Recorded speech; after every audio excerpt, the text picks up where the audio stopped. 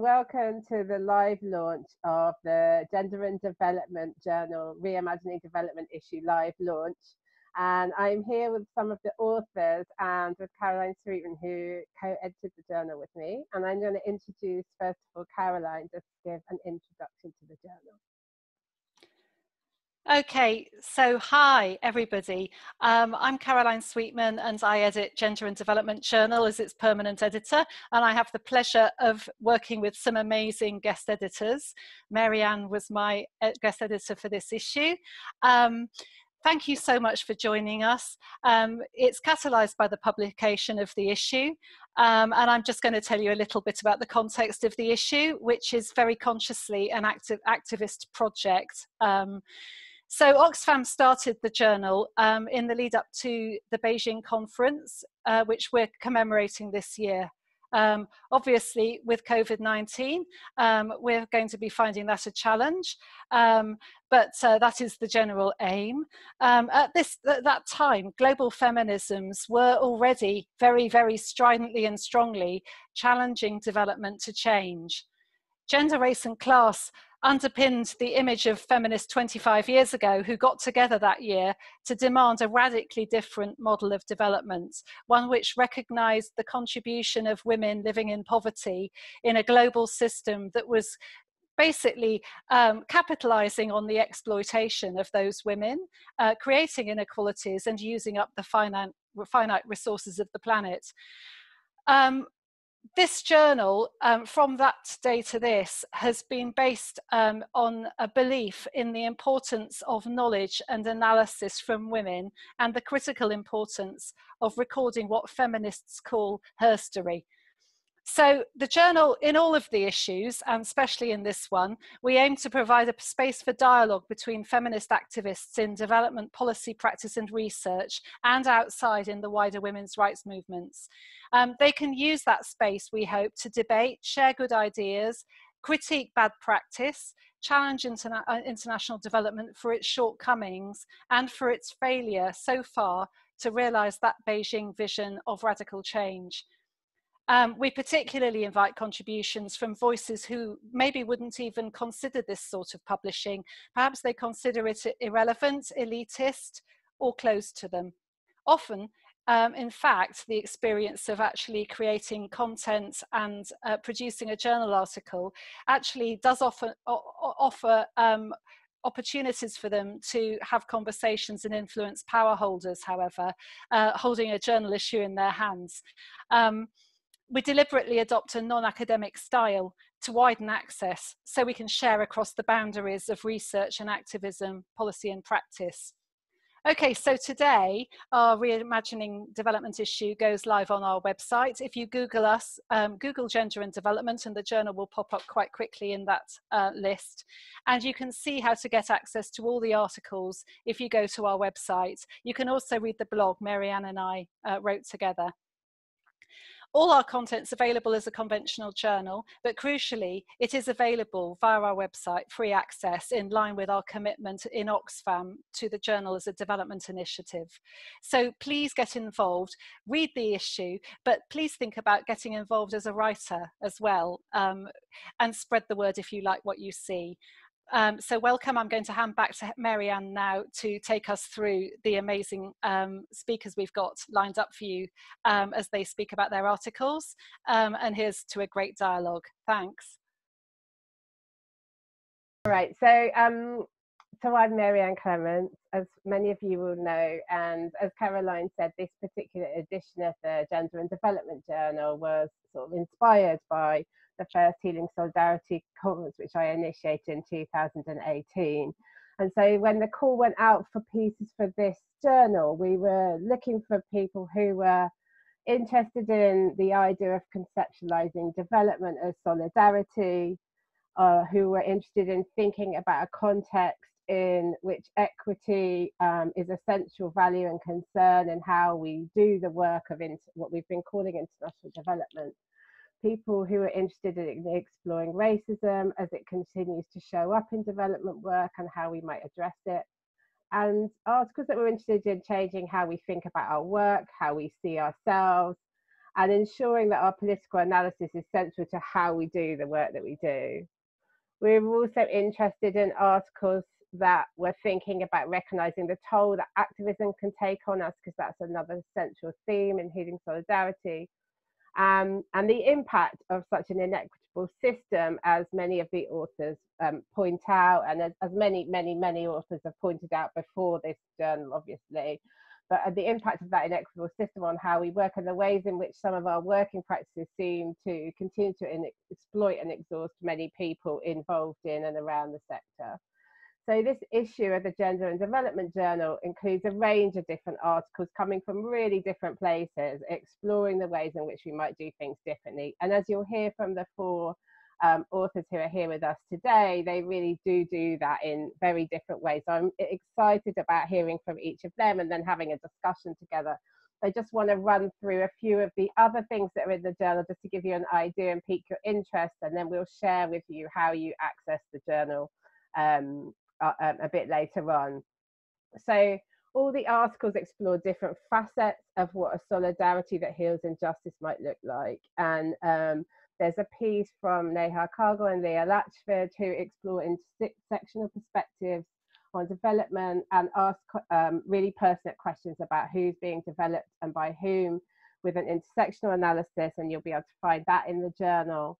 There's one from Emily Reagan-Wills and Diane El-Richani and Nadia Abu-Zahra, I hope I've said that right, who discuss an initiative run by the Canadian institution where they work. They explored how being rooted in Indigenous principles could strengthen solidarity. There's a piece from Tina Wallace that reflects on many decades of work on gender equality and women's rights, and the changing trends as INGOs seem to become ever more professionalised and bureaucratic, seemingly making them less able to generate useful models of solidarity. There's an article about the work of Roots Lab, a feminist programme piloted by a group of partners, including Frida, Oxfam, the Global Fund for Women in Lebanon, and exploring how difficult it can be to do things differently within the existing structures of international development. Brianna Strumm explores using feminist practice to decolonize our own approaches through critical reflection on how and what we do. And there's a great piece from Shawna Wakefield and Kirstin Zimmerman that highlights the ways in which our working practices seem to create conditions in which staff often feel burnt out and ineffective. And it explores some of the ways in which activists in and actually very much beyond the sector also are exploring therapeutic and spiritual practices to build resilience and change the way they work. It's a really rich collection of articles that I'm really proud to have co-edited with Caroline, and they build on many of the ideas that many of you will have heard shared in the Healing Solidarity online conferences, collective and events. And they really delve into the deeper questions of how we might practice reimagining this work. I think what I really wanted to say is that obviously aren't simple answers to all of this, but I'm really committed to the idea that the how we do what we do matters as much as the what. Sometimes we've, I think, been guilty of neglecting that thought about how is our own practice potentially contributing to issues, as well as how do we generate practice that really serves our values and builds solidarity. And so how we show up for and practice our own work is something that I hope this journal will inspire us all to consider. So yeah, today it's a really great pleasure to introduce you to 4 authors from the journal, each of whom is going to share with us something about their article and the main points it raises in relation to the question of how should we and could we reimagine the idea of international development. Each comes from a really different perspective, and I hope you're going to really enjoy hearing more about them. I'm going to introduce them as we go, and we're going to start with Jessica. I'm just going to check Jessica's there you are. Hi.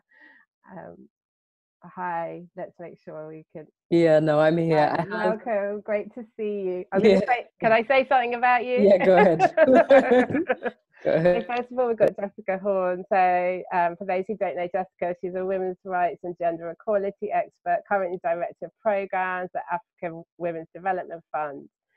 She's worked for 2 decades supporting activist organisations, donors and the UN to deepen analysis, shape policy and funding and refine interventions to defend women's rights to health, bodily autonomy and freedom from violence, to build activist leadership, strengthen social movements and develop strategies for building feminist futures. And she's an all-round awesome human being. And her article in this journal is called Decolonizing Emotional Wellbeing and Mental Health in Development, African Feminist Innovations. Welcome, Jessica. Oh, I don't hear you now. I don't hear you. Do others hear Jessica? I can't hear you. What happened? I can't hear you. Ah, is it me? There you go. Sorry. There we go. Yeah, no, I think as a host, no, that's fine. So my child has decided that this is the moment to cry. Oh, that's wonderful. And so we're going to talk about pain in the context of somebody's pain, very live and real. So apologies for that. And I hope that you can hear above the cry. Yeah. It's fine. Go ahead. Okay, good. So this piece was really trying to look at the ways that African feminists are working in a practical sense, political, but in practice, to really find ways to deal with the whole question of thinking about emotional well-being and mental health in this transformative, radical, African feminist, and of course, implicitly decolonial way. And in particular, to look at the question of the emotional well-being and mental health of practitioners. As Marianne mentioned, that's a big area that's only now getting a level of discussion, but I think not a broad appreciation of how critical it is in the broader sector, and certainly amongst some of the more kind of conventional large donors and governmental donors in particular, who are the main resources of the development sector, I think have still yet to embrace this idea.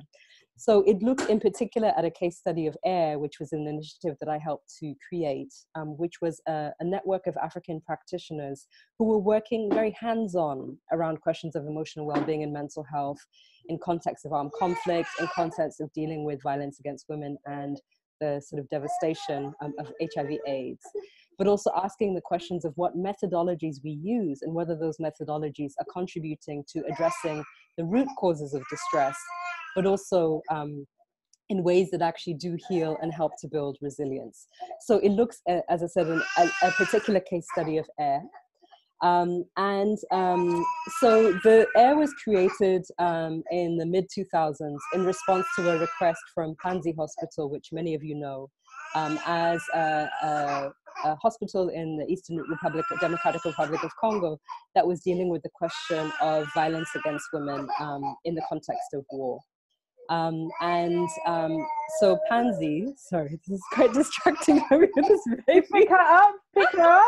Yeah, it won't work. She's like, my mom is on a call about me. What kind of analysis is this without a child? But the truth is, again, as everybody was concerned about them and their amazing work dealing with the women, they had a crisis on their hands in terms of their own staff, and the fact that their own staff, of course, came from the context that they were working in, had borne witness to many of the crimes of the, that they were then helping to kind of heal, on the operating tables, etc. And they had their own crisis when it came to the emotional well-being and mental health of staff. So we began there with a solidarity intervention with other African practitioners. But as we did it, we realized that there really was a need to think about and interrogate the methods that we were using, some of the assumptions and frameworks we were using that came out of a very behavioralist, sort of results-driven post-traumatic stress disorder frame, which is very common in Western psychology. And I should say that I understand that Western psychology is a very, very broad church. And actually there are radical traditions within Western psychology. But most of the traditions that are drawn on to do work in development come from a relatively depoliticized, sort of rapid entry, 3 months in, get some results, tick off a box type of approach, which is how development works for the most part. And so we realized that was problematic. So we wanted to delve deeper and to document some of the tremendous methodologies that African practitioners were putting into practice, but also ask questions about what communities do to respond. Because we also acknowledge the fact that actually, in most of these communities, there are no know people trained in the Western tradition of psychology or psychiatry, and yet people are finding ways to actually deal with this tremendous burden of recovering from, you know, the realities of conflict, of mass displacement, you know, of violence, and finding ways to do that. So the question was how. So just in broad view, these are some of the kind of main points in that article. So the first is that really we agreed and articulated a way of engaging the idea that distress is structural, distress is political, that the root cause of distress is political. It has structural origins. And it's not just interpersonal. It's not just the result of bad behavior on somebody, you know, or a bad decision, or even that's, you know, that somebody was in the wrong place at the wrong time or had a bad family or whatever it is that sometimes Western psychology can analyze, that actually the roots of all of that distress is structural. And so if that's the case, then actually the ways that we approach dealing with the distress also have to be addressing some of those structural questions and acknowledging that there's a politics to what we're doing, and to making sure that our interventions are also done in a way that addresses, again, some of those concerns. And it appears uncontroversial, but actually the clinicians in the group, you know, explained that actually it is very controversial because, for example, the idea is that as a counselor, you're there really to provide in the moment of the counseling experience. And if a client comes to you with questions that are about other things in their lives, that it's not really your domain to intervene. And some of the clinicians were saying that actually we feel that it is, that we have to stand in solidarity. If we're dealing with clients who are facing a wave of xenophobic attacks, we need to stand up and say something about that. Or facing crises around housing or food, we can't actually just say, okay, but we're just here to address the emotional dimension of your distress, and the structural issues we can, you know, give to somebody else. So again, acknowledging that distress is structural. That secondly, to acknowledge that distress is not individual, that actually all of us live in some way collectively, whether that's with family or chosen family, and in community in some way. And so to also understand that the impact of distress on one person extends to more people. And so when we're looking then at techniques for addressing distress, we also have to think about that collective self and the reality of that collective self. And again, we're doing this as feminists, so we're not assuming that always every woman has a child or a husband or whatever, right? People live in all sorts of different permutations of family and collectivity. We also acknowledge that actually in a lot of the communities that we were engaging, people have been displaced, some stigmatized because of what they've been through as a result of HIV status or war or conflict, and that they found new collectivities that they are looking to belong to. So in a feminist way, to understand that that collectivity is quite varied, but still that collective is still impacted by individual distress. And so we need to think about a slightly less individualized way of understanding both the impact of, but then also potentially the healing approaches, right, when we're thinking about, and that's why collective care is actually quite a real thing.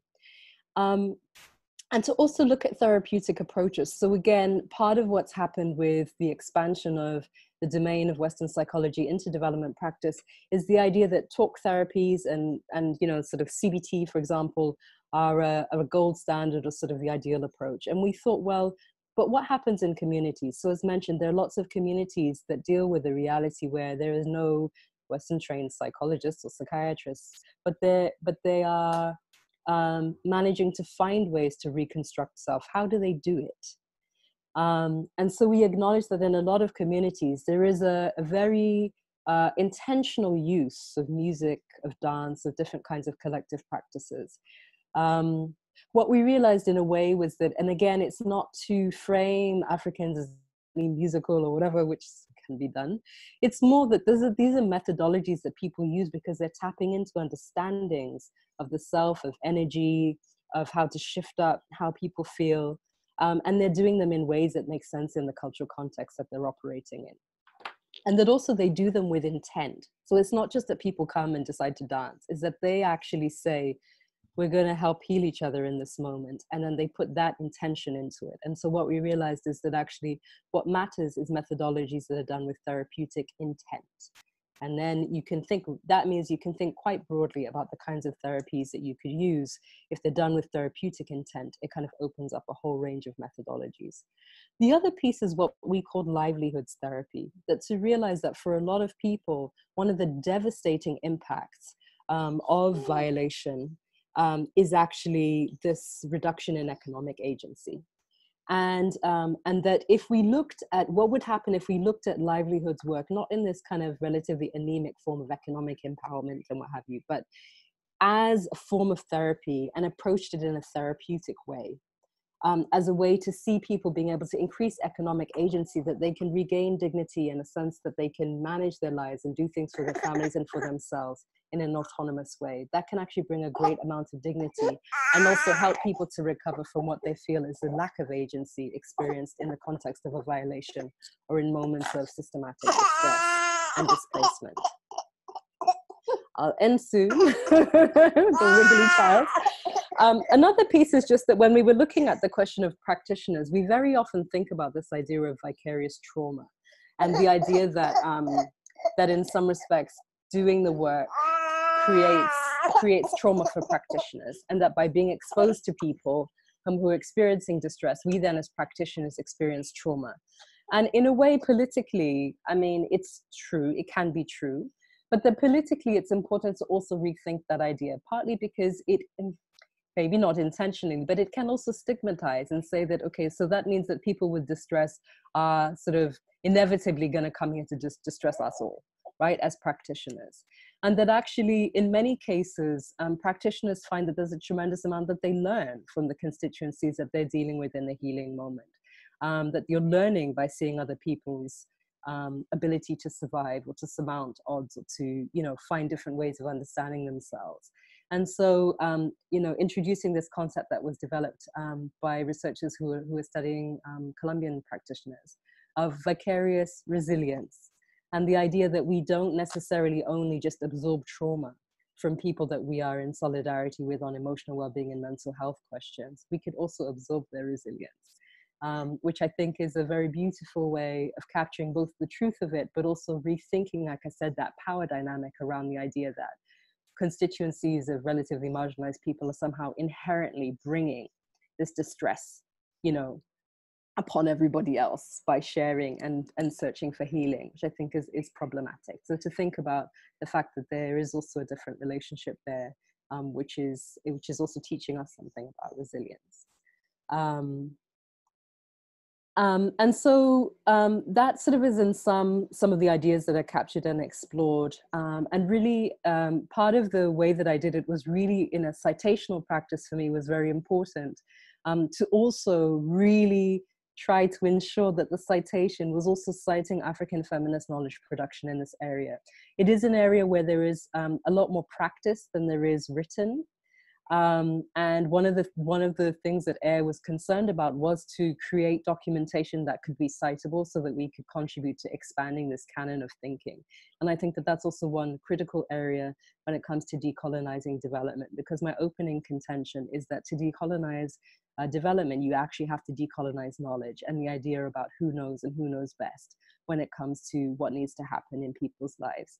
And so this offering was partly a way of showing what practitioners are doing and have done, and the kinds of questions that are being raised, including questions that practitioners themselves don't know and are looking to broader communities to understand, you know, what knowledge is and what techniques and approaches are there in community that also help us better understand what to do, because that's another power knowledge dynamic which development is set up of the idea of the expert.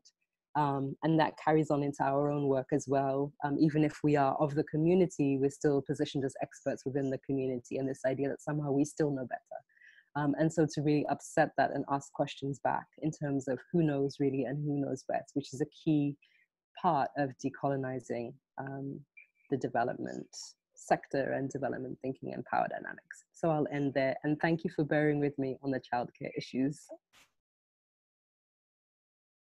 Thanks, Jessica. It's absolutely fine. It was nice to hear her. There's a couple of questions, but what I think we'll do is we'll hold them until all the presenters spoken, and then we're going to come back to your questions. So just, it's fine to keep putting your questions in the chat. I'm keeping a hold of all of those, and we'll come back to them. I'm going to now welcome Ella. Ella, are you there? Let's see if I can make sure I unmute you. Where are you? Oh, Ella. Can you hear me, Ella? You there? Yes, I'm here. Hello, hello. Hi.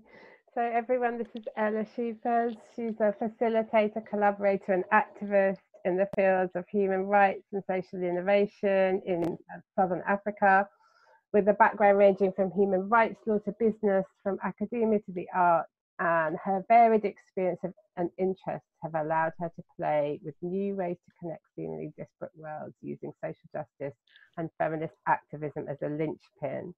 And her article in the journal is co-authored with Ishtar Lakhani and is called Caution, Feminists at Work, Building Organizations from the Inside Out. So, hi Ella, welcome. Hello, hello. Thanks so much for being with us. Thank you. Thank you so much for this opportunity. I feel like we've been having this conversation for a while now in Healing Solidarity, and it's so lovely to be able to open up the conversation and get some perspectives from some other people. So thanks. Absolutely. So just in terms of an intro to the article, Ishtar and I, working as feminist activists in the human rights space in South Africa and across Southern Africa, have been thinking about writing this been thinking about this work, but thinking about the article for quite a long time, wanting to start articulating how the two of us in our work, but also in our organizational communities, are grappling with this question of, and this experience of the disconnect between the purpose that our organizations have in the world, whether it's the right to health or access to justice, and the disconnect between that purpose and how that purpose is experienced internally inside the organization by employees, by volunteers, by those who are directly doing the work in the world. And this was reflected in the broader world with #MeToo and lots of manifestations of human rights organizations were being outed, and there were women coming forward saying there are deep contradictions between the work that we're doing in the world and how we're experiencing it, with experiences of sexual harassment, abuses of power, and social justice organizations were having to ask themselves really difficult questions, the people inside them, leadership as well as members, really difficult questions around how do we connect, how do we reconnect with this purpose when we're directly seeing the impact of where that disconnect is taking place. So then we were asking ourselves, fine then, what does equality feel like every day? What does justice feel like in an organizational practice? And how do we engage with that? And this is in a broader context, which I think people have been talking a long time around NGOization of resistance, and how in international development and local development, the NGOization of resistance and politics and organizing has led to this kind of characteristic of being very hierarchical and bureaucratic and patriarchal in its ways of working. And what does that mean? If development with a capital D is those things, then what does development of our relationships, so development of the small d, in terms of how we are with each other and how we are in our organizational practices on an everyday?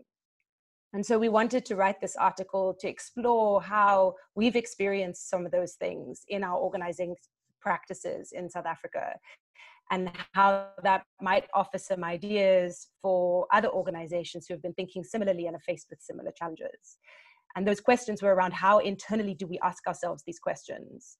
Who do we listen to? How do we engage with those power dynamics that are at play, whether it's external with donors and funders, or whether it's internal with regards to identity politics and the powers that are at play between all of us.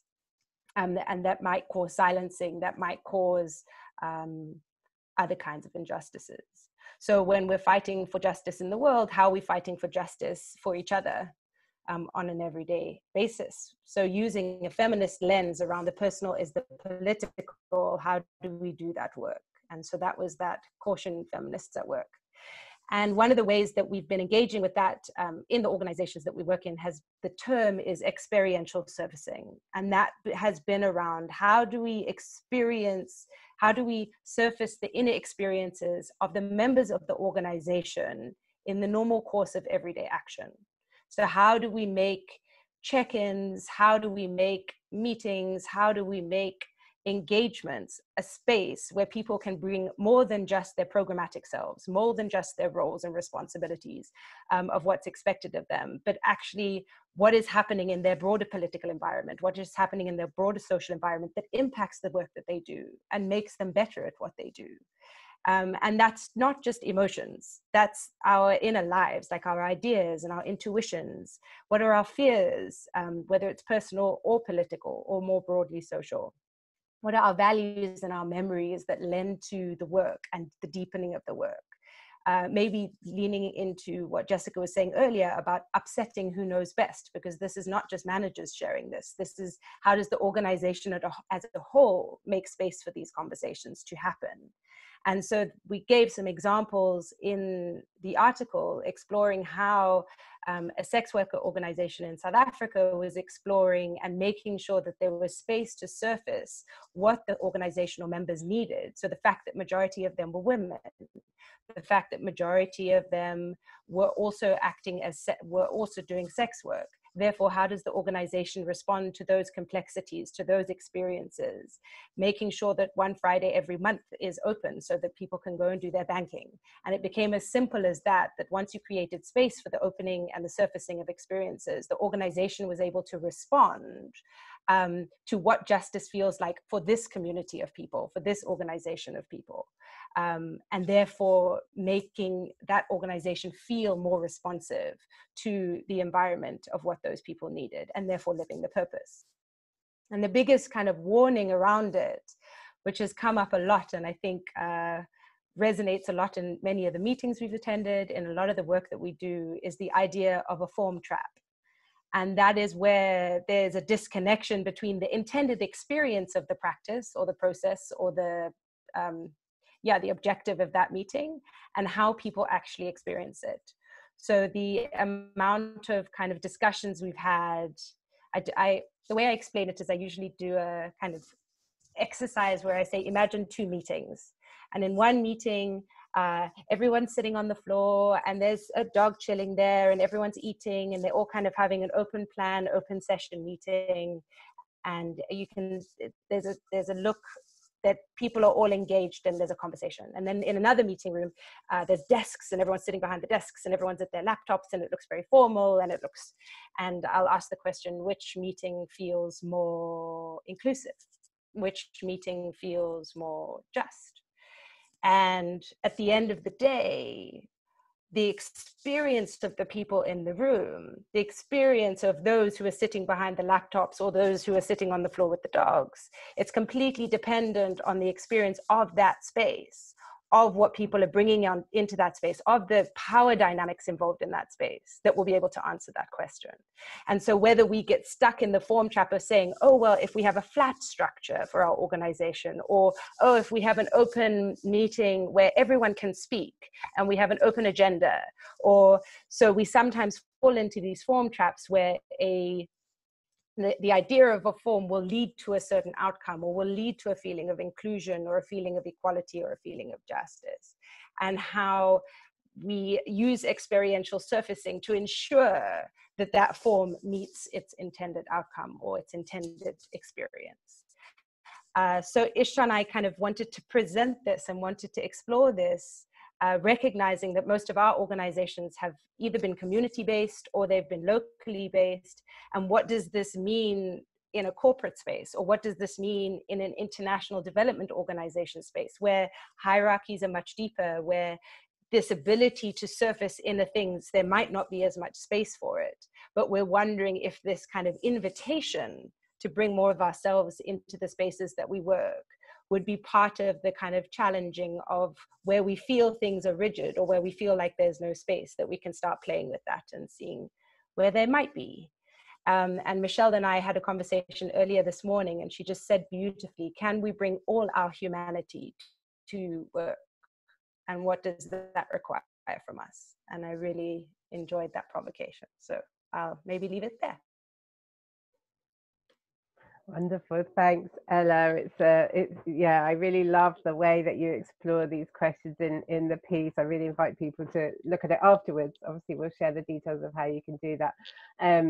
But yeah, then please do post any questions you've got for Ella, and we'll come back to questions afterwards. I'm going to introduce Alex now. Hi, Alex. Hello.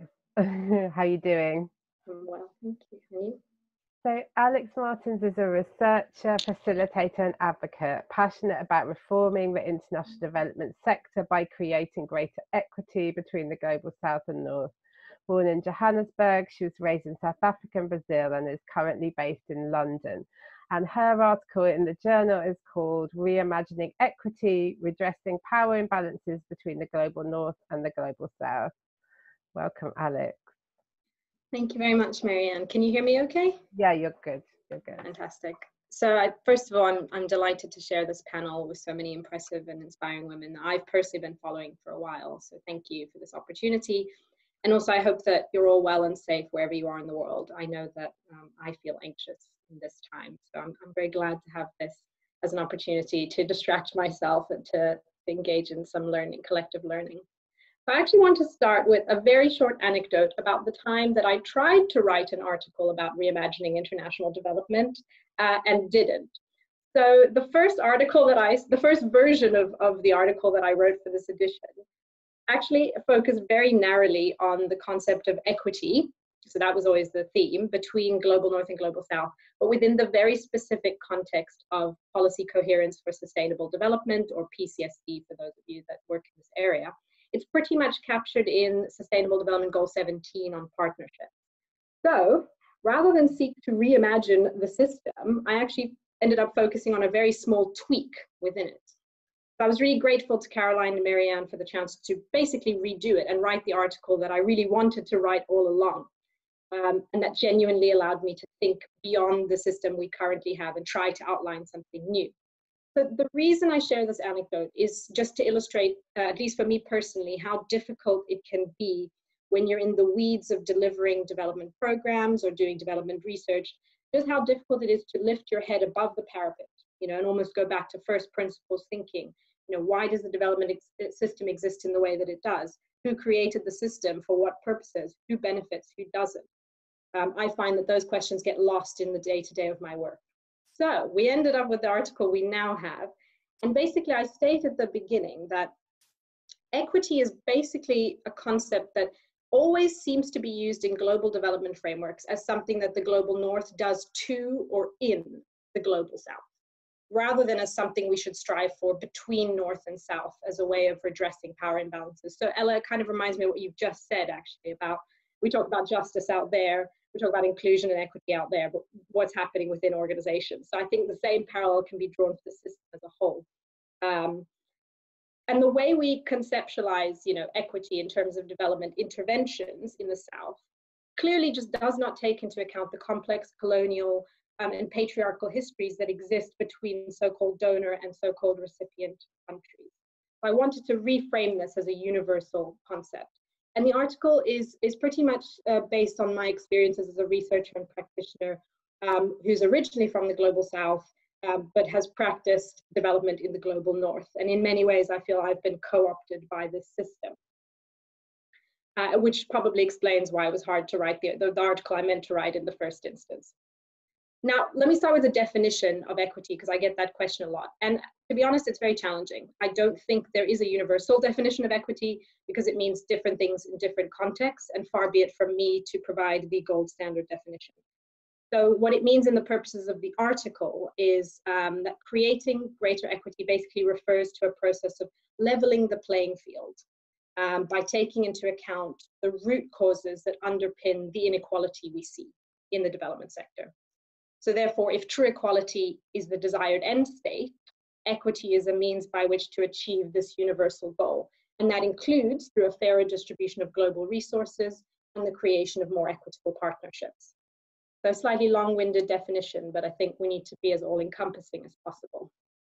And so in the article itself, I explore what I call several dimensions of equity. And I find that that's actually a better way to come at this issue rather than a two-sentence definition, which is a bit sort of stale. And so I start by looking at cross-cutting dimensions of equity. And in my view, those should be racial and gender equity.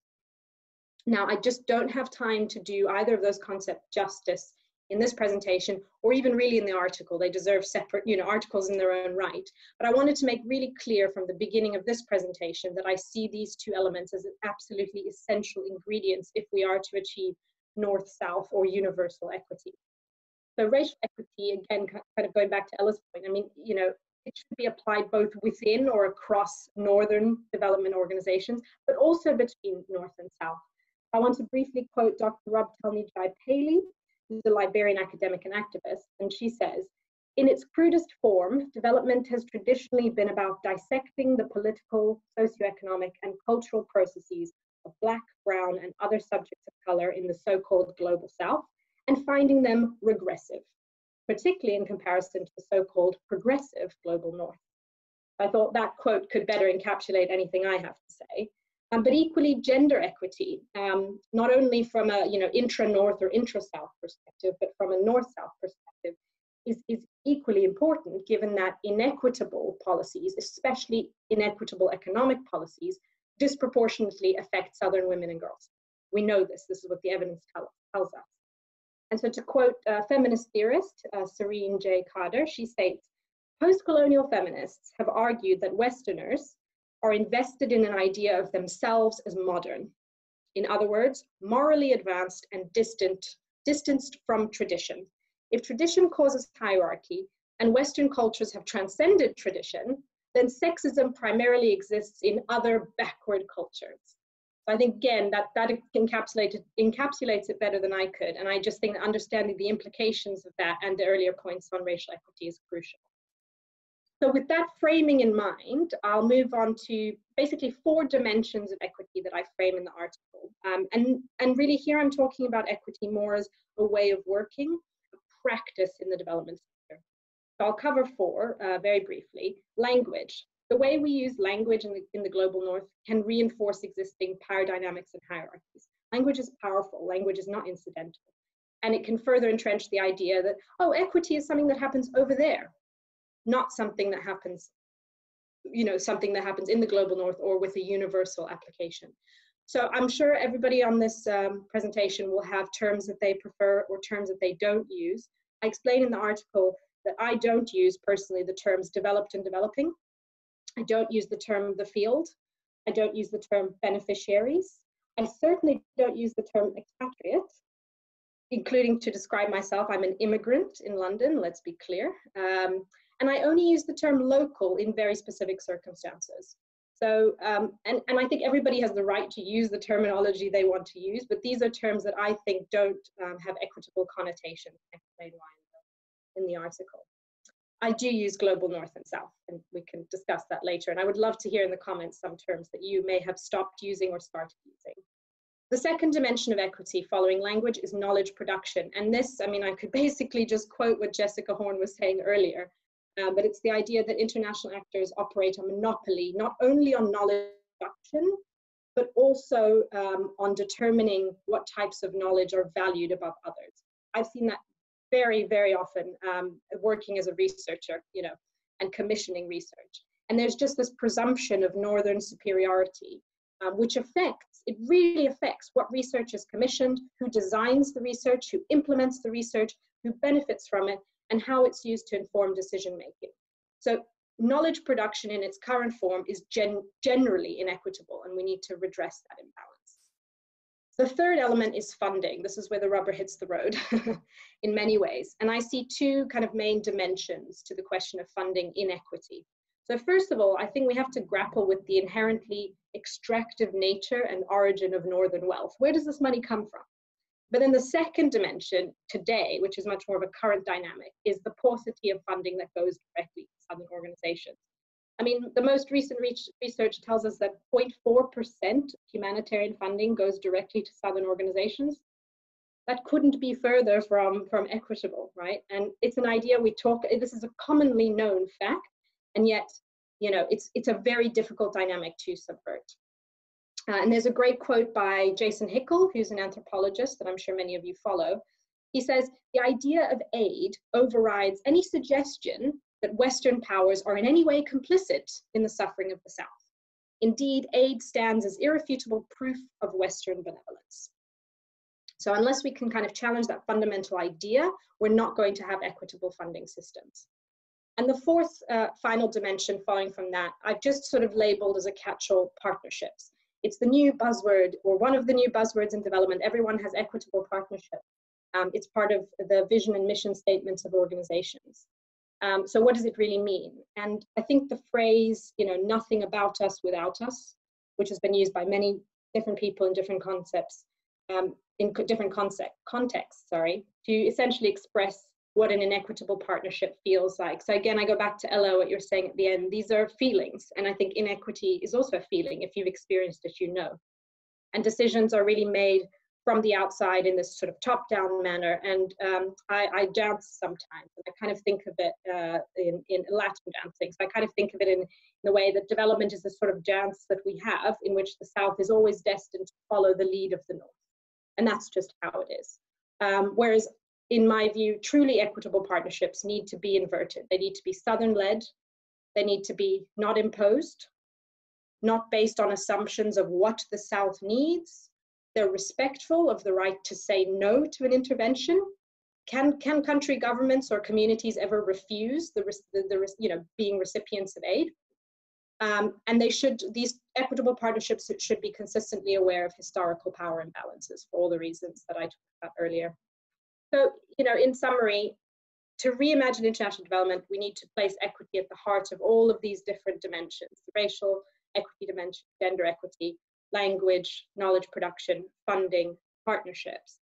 But also, I think, how do we get there? And I think one small but important factor is that we start to measure how equitable organizations and partnerships really are. And so just to share very briefly, I'm currently working on an initiative with a group of people called the Equity Index. And it basically aims to do that. It aims to measure both the internal and external practices of UK development organizations. And that way we can assess how equitable they are over time. So where do we go from here? I have absolutely no good answers, and I don't consider myself to be an expert on any of these issues. But I think, and our next speaker is at the heart of this, I think it really needs a wholesale mindset and cultural shift, and we really need to shift and give up power in order for all of this to be at all feasible. And I'll leave it there, and I really look forward to the discussion and the questions. Thanks. Thanks, Alex. There's a really lively discussion about different terms going on in the chat, so please feel free to continue that if you want to, while I introduce our last speaker to you, who is Jenny. Let me see if I can get Jenny off mute. Jenny. Hi. Hello. There you are. Nice to see you. So just an intro for those listening. So Jenny Hodgson has been the Executive Director of the Johannesburg-based Global Fund for Community Foundations since it was established in 2006. She's overseen its emergence as a leading global voice on community philanthropy as a core strategy for people-led development and for shifting power closer to the ground. She's board member of the African Philanthropy Network, the European Foundation Centre, and a trustee of Comic Relief. And her article in the journal is called Disrupting and Democratising Development, Community Philanthropy as Theory and Practice. So welcome, Jenny. Thank you, Marianne. I apologise, I had to move outside to get a 4G signal because our Wi-Fi wasn't working. So you may hear traffic passing by, but as everything is closing down here in Johannesburg, there shouldn't be too much of that. But let's see how we go. Well, firstly, I'd say it's great to be on this call. I kept on getting kicked out, and you've reached maximum capacity of number of people to be on this call, Marianne. So well done on that. Sorry about that. That's a lot of people who suddenly had more time on their hands. I was really happy to be able to write this article because it came at a moment where I needed to go through the pain and agony of what it takes to write an article, give it enough thought, and meet a deadline in my own thinking, I suppose. So I thank you for the agony and the ecstasy of that, Caroline, Marianne. So this article, as Marianne said, really focuses on the growing field of community philanthropy, which I've been working in this space for the last 13 years, working with a range of organizations around the world, community foundations, women's funds, community development foundations, environmental funds, all of which were sort of existing at the margins of the international development space. They were considered to be nice but not essential as drivers of some kind of structural change. And these organizations do two things which distinguish them from other parts of much of southern civil society, certainly, or southern civil society that has been able to rely on external development aid for a period of time, I suppose. And that part of what I talk about in the article is, I think, this growing sense that so much of civil society has been co-opted by international development funding, that organizations look what they need to look like to access funding, perhaps rather than to what they need to look like to be kind of owned and accountable to the communities that they serve. And these organizations do the two things that they do is, one is building local philanthropy and talking about the role of local assets and local resources. And the second is many of them use grant making as a development tool. And previously, this has been seen as quite charming and lovely, but ultimately irrelevant to the kind of big, you know, macho, masculinist development aid, which is, you know, multi-million-dollar budgets and linear growth and wahaha kind of approach to success. And I think in our own thinking, we've seen the emergence of a set of practices and organizations around the world over the last 20 years, I suppose, many of which are partners of the Global Fund for Community Foundation. And in the last few years, we'd started to work with a cohort to look particularly at the role of things like measurement and impact of what seemed to be a rather small set of organizations who were entirely invisible to mainstream development. And so we invited partners to apply to be part of an action learning program to look at the nature, the fabric, the essence of the work that community philanthropy organizations were doing around the world, and particularly the question of measurement and impact. And I can see that one of the partners, Shubha Chacko from the Bangalore-based Solidarity Foundation, which is an LGBTQI foundation, as part of this learning group, is on the call as well. So what we started to look at with this group was how do we understand the impacts of our work, the sort of processes behind the small grants, what happens when somebody gives for their own development when they haven't given before, the kind of nature of behavior change. And looking at the sort of framing, which is a quote which I like from David Fleming, which was, large-scale problems do not require large-scale solutions. They require small-scale solutions within a large-scale framework. And so starting to see this emergence of a set of organizations around the world, many of which were being led or set up by people who'd worked in mainstream development and were choosing to step out to create something new, I think was a particular focus of our interest. So this learning group of 16 partners met twice over 2 years to really start looking at the nature of their practice and how they were thinking about their work and how they were thinking about things like power, ownership, accountability, transparency. So the article I've framed in the following way, which is firstly to say this is an emerging sector and international development needs to be aware of it. We know from a lot of the literature that development is as much about how people feel about themselves, the relationships between them, their ability to exercise their own interests, to be heard, to be seen, as much as it is about flows of money. Too often development aid has been seen as a proxy for just large flows of money. And that secondly, Alex mentioned that the horrible statistic of the 0.4% or whatever it is of how little funding goes directly to the global south. But in a sense, the rerouting of funding from global north to global south is indeed an essential part of it, but in itself it is not sufficient. Until we are able to see appreciate, dignify the role of local resources as a proxy for participation and ownership. And so understanding that a contribution, you know, of $10 from somebody in a community who's never given before matters much more in terms of its value, say, than, you know, $100,000 from an external agent, funder or whatever.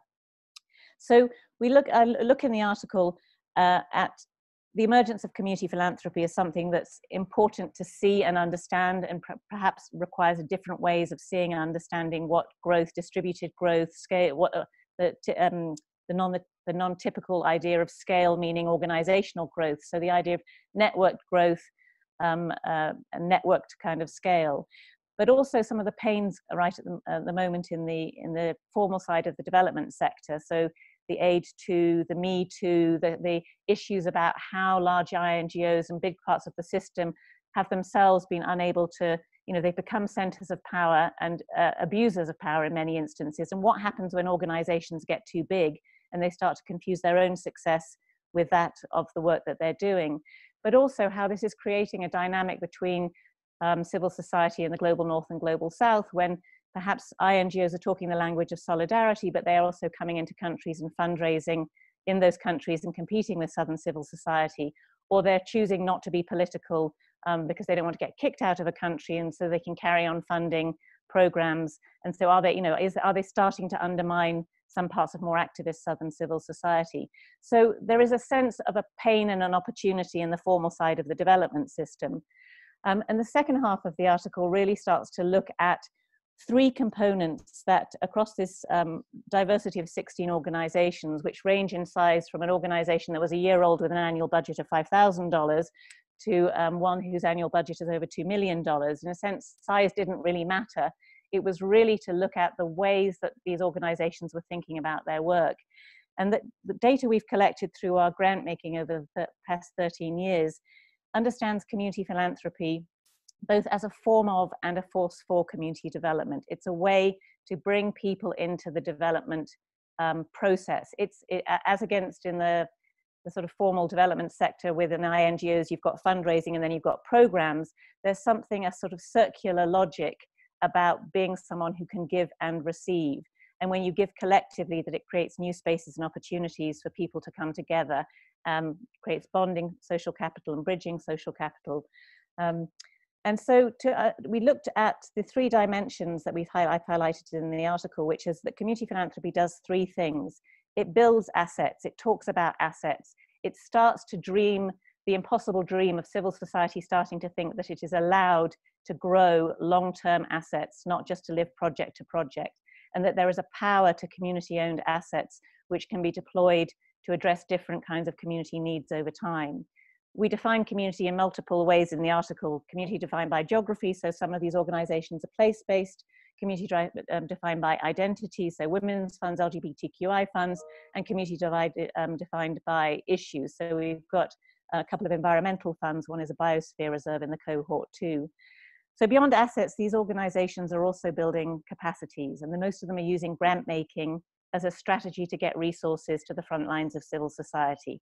So they're using a grant making as a development tool, not as something that somebody else has asked them to do on their behalf. But the idea of actually getting resources into the system as closest to the ground as possible.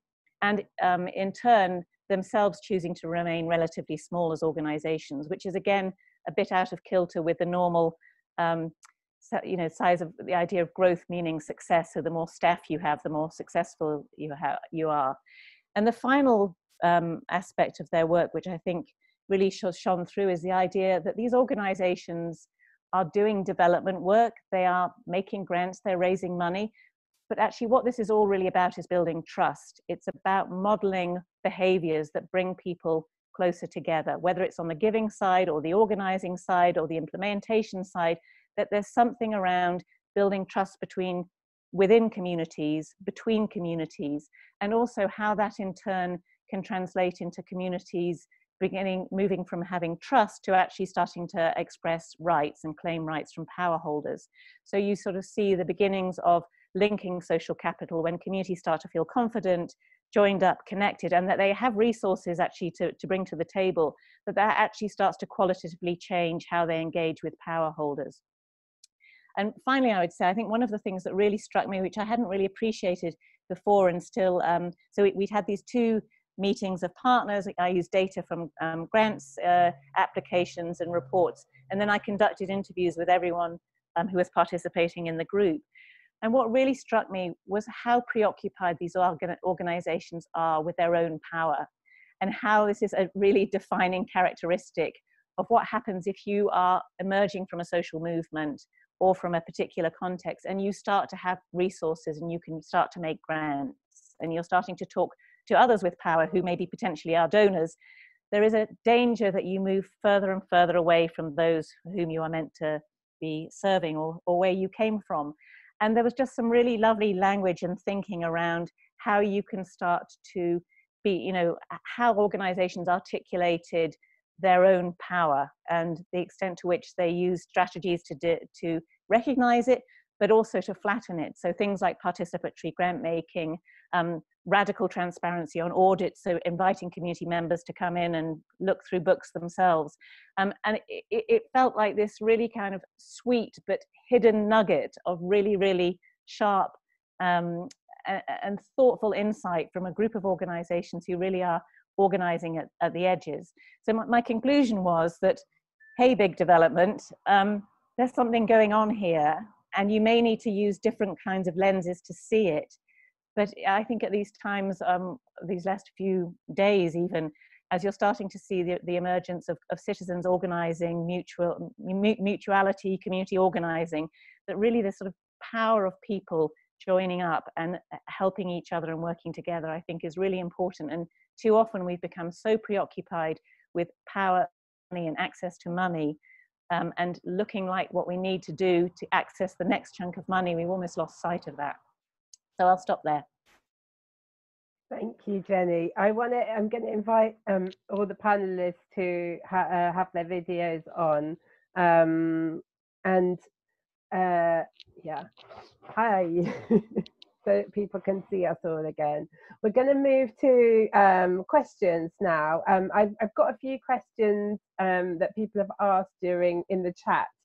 But we're also welcoming other questions, and you might want to ask questions to everyone, or you might want to ask individual questions. So feel free to put more questions in the chat, and I'm gonna unmute people and see how it goes, so that you'd be able to ask questions.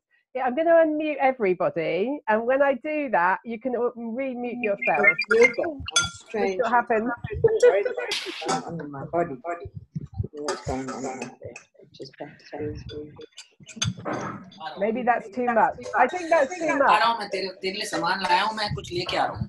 Okay, what I'm going to do is I'm going to allow people to unmute themselves. So that's what I've done. So I've muted you all again, but you can now unmute yourself if you'd like to ask a question. Okay.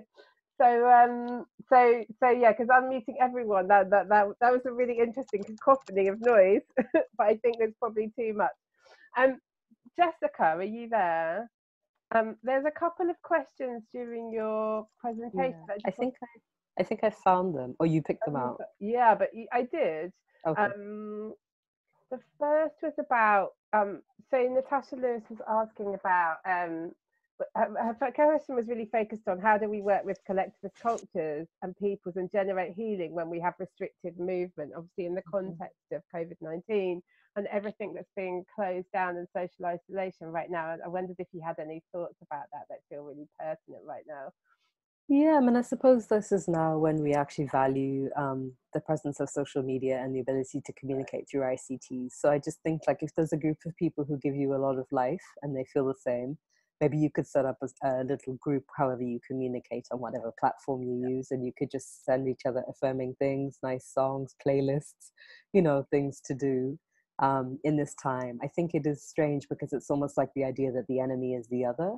And I think that public health has been insensitive a little bit in terms of how some of this has been framed. And so I think we can kind of take that power back and understand that it's just the flu. that we can catch, but that either the people who have it or the people who potentially pass it to us are not in and of themselves the source of danger. And so I think that we can maybe do something that's about sort of, just spending a bit of time with the people who give you life, like I said, and just sharing positive vibes and insight and things you enjoy with them. I think everybody could appreciate it. Because I've engaged in contexts of risk and crisis, I don't get very stressed in the face of this sort of thing, but the environment around is so stressful. Like I can't even buy toilet paper, that actually it starts to impact on you too. So I think we can just be aware that everybody's actually getting into this zone just because it's sort of been created, and just actively try and do positive things with each other and for each other. For sure. And there was another question from Ezzy. Can you elaborate a bit more on livelihood therapy and how impactful has it been? Sure. So there's an example that's actually in the article to give it flesh. At Pansy Hospital, actually, they have an intervention where they do kind of holistic therapeutic support for the women survivors. And a piece of it, they provide psychological support, but they also have income generating activities. So when the chief surgeon, Dr. Mukwege, faced an assassination attempt, and they actually killed his guard, and he had to flee the country. And so the women, as soon as they heard that he had been attacked, they literally walked, his patients, they walked sometimes from 2 hours, 3 hours away to come and find out what had happened. The United Nations and all of the security forces and what have you that were around didn't even turn up at the door, but these women came. He had to flee the country, and so they said, we need to have him back. So they started harvesting produce from the fields that were part of these economic income generating activities to go and sell them in the market to raise money for his air ticket to come back to Congo. And so for me, that's an example about how building economic agency also enables people's political agency, because otherwise they actually wouldn't have the money to be able to kind of locally crowdfund, as it were, to do that and to make that offering. So I think that that's very significant. And I think that there are some of those sort of moments that we often don't capture or don't know about or hear about, but I think are very significant in expressions of political agency that can come out of economic agency. Right. Yeah. Thanks, Jessica. I'm going to ask a question to everyone. The idea of decolonizing knowledge, which Jessica spoke to initially, but other people have picked up on. I wanted to ask a kind of maybe slightly practical oriented question about that, and thinking about people listening, and let's describe ourselves as practitioners for now, knowing that there's all kinds of people on this call. But how do you think practitioners can help that process of decolonizing knowledge to happen in their kind of day-to-day engagement with their work, with the people around them? And I give everyone a chance to respond to that. So Jessica, you're on, so if you want to. Okay.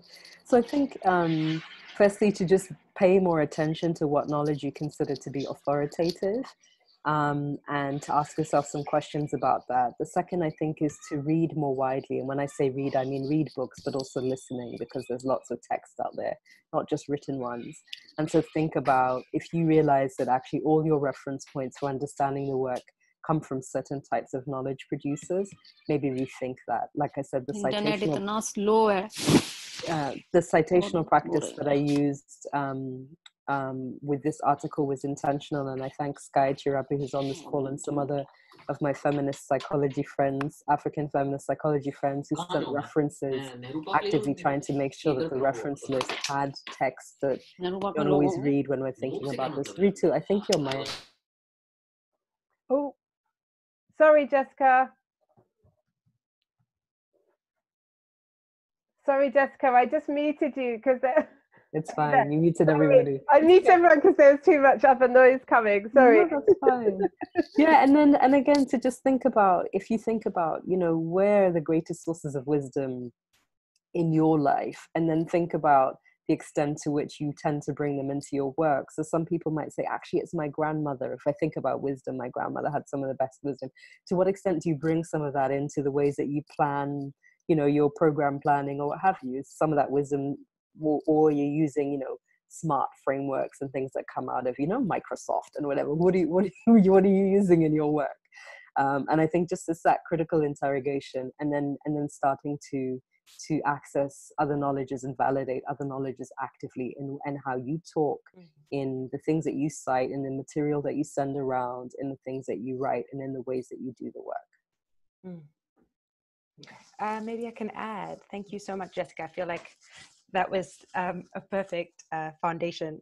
And in terms of what happened in South Africa during Fees Must Fall, where the students were demanding decolonizing of education, they were thinking about fees, they were thinking about how do we as students see ourselves within an education system that is elitist, that only views and deems certain types of knowledge as legitimate, as important.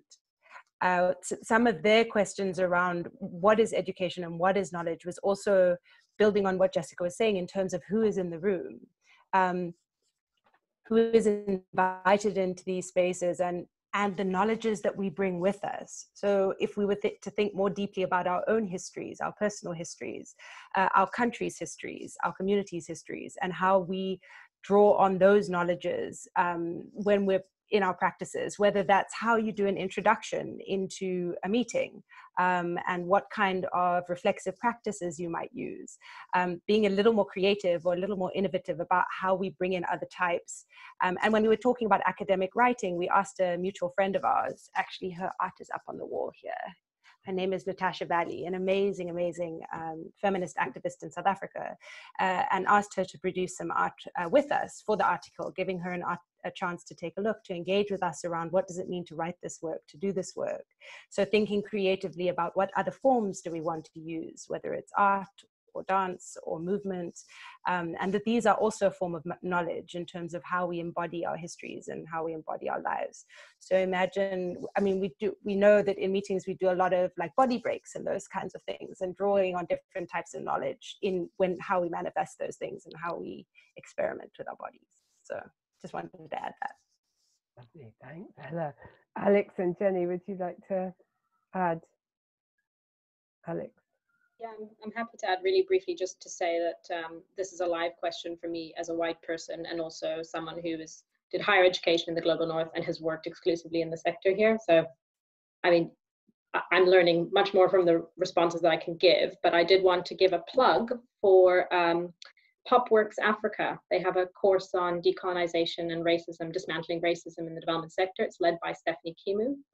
And I'm learning a lot from that. So I'm only halfway through, so I'll probably have more to share in a couple of months. But I think a practical step that we can take, having worked in the consultancy research sector, is we need more transparency on research supply chains, which will, is the first step to stopping the local organization, whatever that means. They could be a regional or national large-scale data collection African organization, we call them local, whoever that organization is. There needs to be transparency in the supply chain so that basically the funding doesn't trickle from the international/northern consultancy through to, consultants, through to this organization who's basically relegated to doing data collection, or for example, in scientific research, providing lab facilities.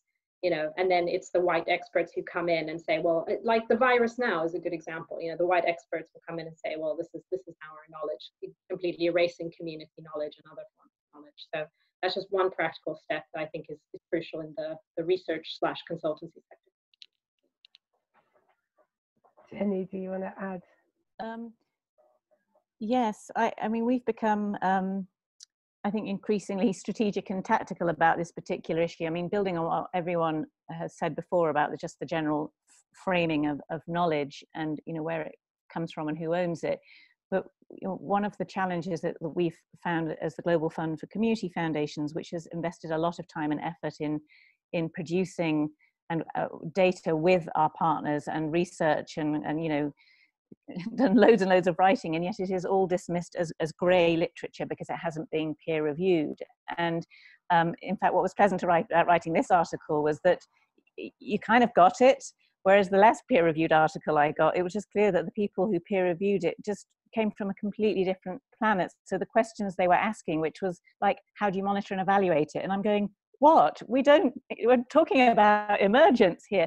And so actually trying to both kind of get behind the tap of knowledge into, you know, into the wall behind, so actually, unless we start finding ways to get, you know, one of the strategies is to get more stuff peer reviewed.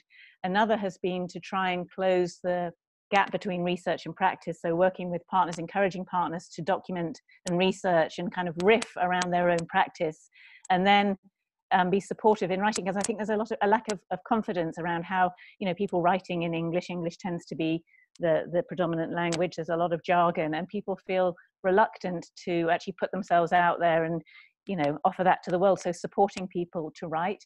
And then a couple of other projects where we're working with the partners. Again, the Solidarity Foundation is on this call, is one of these, actually doing where our partners are leading the research, and the value added is when they start, you know, doing the work in a non-extractive way. So they're not providing it for someone else, but actually trying to create cross-learning between those that are doing it. Because I think there's a real missing piece systemically about who comes in and decides what's knowledge and how it's valued and appreciated. So starting to think really quite pragmatically about how we can plug some of the holes in the system and close some of the gaps too.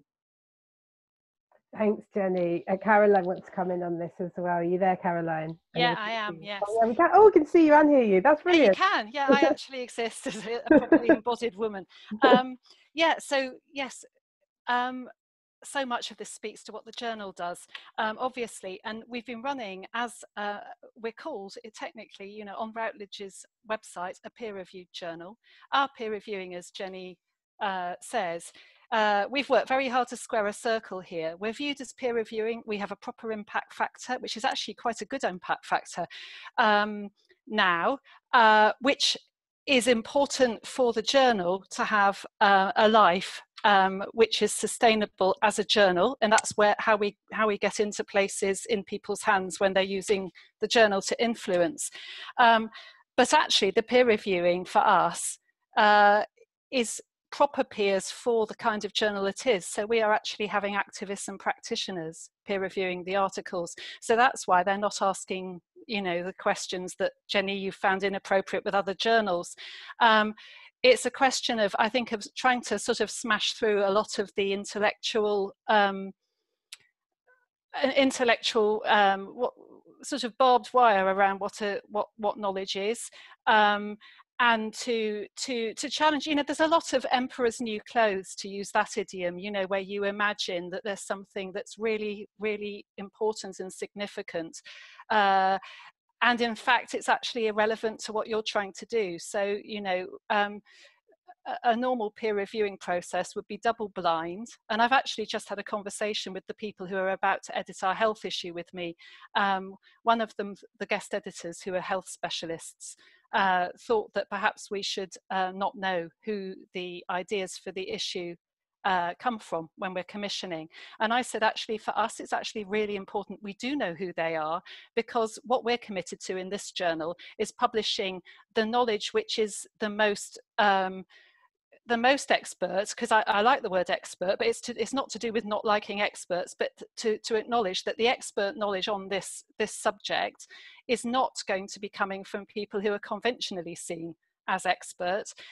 We want to know who they are, because if they're from the University of Cambridge, we probably won't publish it because we know they'll have opportunities elsewhere. We want to find the people who actually perhaps never thought that they could write for a journal, and as I said at the beginning, perhaps thought it was totally irrelevant, and actually many people feel it's politically quite dodgy to be writing for a journal because you're propping up all of the emperor's new clothes around knowledge. So we're trying to square a circle here and actually run a project which pragmatically understands the importance of this kind of publishing to get you into your influencing spaces, but actually, it's doing it for people who wouldn't ever have got through those doors in a journal that obeys the conventions. and somehow we're squaring the circle. We're going to keep doing it.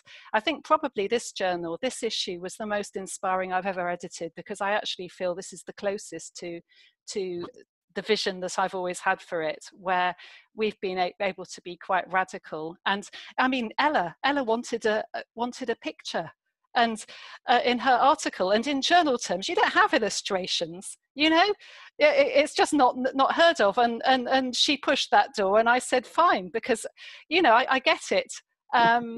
And thankfully, we have a publisher that lets us do it. And I shall shut up in a second, but I'm excited because you can see me. Basically, the fact that all of our articles are free access via our own website is something that a lot of activists feel is impossible, because they don't think they'll find a journal's publisher that will let them do it. And we have got a great partnership with Routledge, who basically, provided they sell the right amount of our content to people who actually can afford it in conventional academic libraries and big foundations, they're happy to let us actually distribute it among activists and NGOs. Oh, there's a cat. Jenny's got a cat. I just saw a cat walk across Jenny's thing. Anyway, Caroline, while you're on, tell people how they access the article. Okay, right, yes. Close in anyway, so it yeah. seems the perfect moment. All right, okay. So to access the articles, if you can afford it, if you work for a wealthy organisation or a conventional academic institution, please, when you go to the website, our website, which I will give you the address for in a minute, please take a look at the Routledge subscription. There we have a low price subscription for low and middle income countries. If you can afford it, please do buy it. Otherwise, the wheels fall off our project, because it is run by Oxfam as a development project. We're not profit. And so while Routledge published us as a journal, they make a profit and they plough it back to us in royalties. We have, you know, like I say, it's a good model. But if you can't afford this, like most activists and most of the people we're publishing this for can't, then you can get all the articles free access. There is, you can either go directly to the Oxfam Policy and Practice website, or you can go for some of the articles from the issue. We'll have live links directly through from our own website. All of the instructions for this are on our own website. So that's where I tell everybody to go. It sounds like a slightly convoluted and clunky message, but that's because we actually have to make sure that the route is slightly clunky by design. Otherwise, Routledge feel everybody would simply just go straight to the website and nobody would buy it. So persevere. It's easy. It is. I promise you, it's easy. Our website is, I'm going to put it in the chat box, but it's www.genderanddevelopment.org. We've got an issue blog Marianne and I have written. We've got an issue page. We have the speakers today have got all their live links go straight through to their articles. With the others, you can look at what's in the issue on our website and then go to Oxfam Policy and Practice. If you Google that, you'll get it. And we've got click-through links on the site. Yeah, so I've put the links up there. Basically, if you go to Policy and Practice and you look for the article, you'll then find it free access is yes. the message. And they all appear, they actually all appear in a block. So if you go through to one, you'll see the others in the issue actually all on the same screen in the Policy and Practice site. So it is easy. It sounds a bit verbose, but it's easy. Yeah. So thanks, Caroline, for sharing that with us. Okay. There was one more question I wanted to ask, and then I'm going to bring us to a close as I do it because it's coming towards midday. So someone asked, and I can't remember who it was now, but I just copied the question. Are there any studies or analysis of what needs to be done for a shifting culture of giving, reducing dependency and saying no to unhelpful or even dangerous funding? And I think it came probably during Jenny's talk, that question from someone, I'm sorry, whoever it was, I can't remember who you were. Jenny, I want to invite everyone to close out, and but I thought, Jenny, I'd ask you that question as I do. But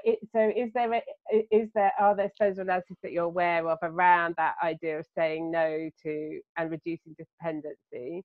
first of all. Oh, you're mute. Unmute, yes. There you are.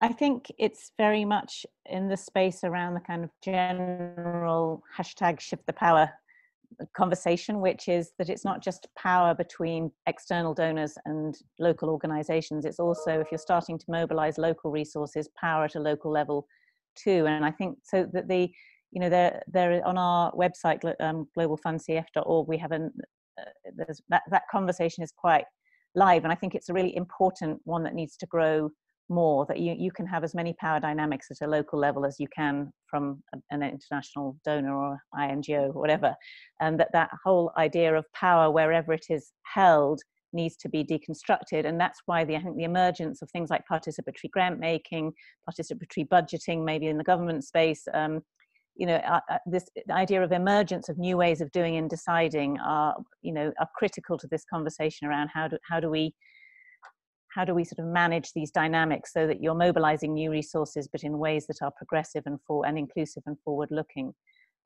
But yes, it's shift the power is where it's happening. And if you haven't looked on Open Democracy for the open letter to INGOs, which has really it's now been signed by 150 organizations in the global south, saying, "Oi, back off! Let us build our own domestic constituencies of a constituent base, and don't come and fundraise here." I think that's a particular touch point of that conversation as well. Yeah. So I'll close up now. Thank you so much, Caroline and Marianne, for creating this. At various points in the last year, I was like, why did I say yes to doing this? But I'm so glad I did, and I thoroughly enjoyed it, and I really appreciated hearing from my fellow writers and the contributions of everyone who joined this clearly very popular conversation. So a great job to both of you and everyone else. Thanks.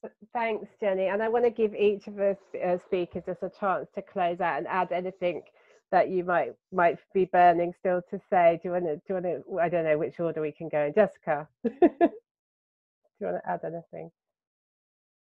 Oh, that muting thing, sorry. Oh, it's okay. So, I mean, I come at a lot of my sense of decolonizing actually from having studied the history of science and the anthropology of medicine. And so the one very fascinating lesson that I learned from there is that basically all knowledge is subjective, and that actually even the notion of truth or the notion of fact, it came out of a particular historical construction. And because it was old white men from a class background that was privileged who decided to define what the truth was, that's what we're still stuck with today. So the greatest power we have is to actually acknowledge and interrogate and bring into life the other truths that exist in the world. And so this kind of initiative is crucial. We need to engage each other's knowledges. We need to make normative the idea that the intuitive, the collective, the fact that it's diverse, the fact that there are so many knowledges, we need to make that a normative assumption. And we can do it if we actually work together to decide that we're going to change some of the kind of basic terms of debate in the sector. So I really appreciated being able to engage, and for all of you engaging, and to just say that we actually should, if we want to shift the power, we have to do it by tackling some of these underlying assumptions, again, about who is able to define and state what is true and what isn't. And I think if we acknowledge that, we have a tremendous amount of agency to start shifting some of these discourses and ideas. Yeah, absolutely. Thanks, Jessica. Thank you for being here. Ella, do you want to have a final word? Oh, unmute. There we go. Just to say thank you so much for this opportunity. I think building on what Jessica's saying in terms of tackling underlying assumptions, also tackling underlying assumptions about the practices that we follow and what we believe about the organizations that we're a part of, and bringing in our experiences and bringing in our full bodies, our full humanity into the spaces that we are working in. So when we talk about shifting the power, that's at all levels of the system, whether that's rethinking how we do funding, rethinking how we do organizing with communities, or rethinking how we do our everyday practices and human resource policies and decision-making things inside our organizations. We're working at so many levels of the system, and it's wonderful to have conversations like this, because you realize There's so many people who are recognizing this and wanting to do this work in different ways. And so if there are other people who want to think about this internal work of organizations and how we do this differently, I'm totally open and happy to continue the conversation. So thank you very much. Yeah, thanks, Ella. Thanks so much for being here. Alex, do you want to have a final word? Yes, very briefly on the funding, I just want to make a plug for Edgar Villanueva's book, Decolonizing Wealth, because it talks about this dynamic of historical sources of wealth, but also this ability of saying no and who gets funding. And then second of all, I don't think I made this clear enough in my talk. And so let me be crystal clear. I'm very much complicit in a lot of what I described in the article. And so a lot of it is coming from that place. And so if you want to join me in continuing to make mistakes, but at least reflecting on them, please do. This is really, really difficult stuff. Equity doesn't happen overnight. But I look forward to also being challenged in a lot of what I said, because even I'm not convinced about all of it. So thank you for this opportunity. Thanks, Alex. Just as we close, that's just reminded me about Edgar's book, Decolonizing Wealth, just to say that there's interviews with him, a longer interview with Jessica, interviews with Ella, and all kinds of other people that you can get through Healing Solidarity, which you can find on healingsolidarity.org. I don't want to spend a long time plugging it, but there's loads more stuff to listen to and watch via healingsolidarity.org. So if you haven't come there and found out about it, do. And there's an online space you can join called The Collective, the Healing Solidarity Collective, and a lot of those conversations are available in there, and there's also downloads you can get on the website. But I think it's midday. Thanks so much, everyone. Go check out the journal, come find the other resources on Healing Solidarity. Thank you so much for being here, and have a good day and stay well.